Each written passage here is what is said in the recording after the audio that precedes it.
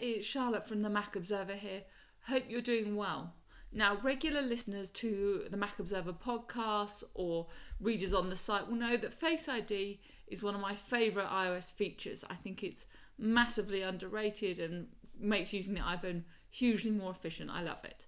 However, it's not all that useful when we're having to wear masks and face coverings. But there is a way to speed up the process of getting to the passcode screen so you're not that person holding up everyone in the queue.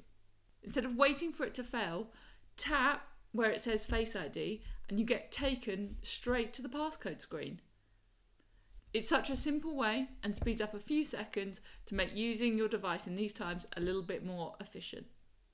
Thank you so much for watching. Hope you found this tip useful. If you've found any other life hacks at the moment around wearing masks or using your phone safely during these difficult times, do let me know in the comments below, and I'll see you all soon.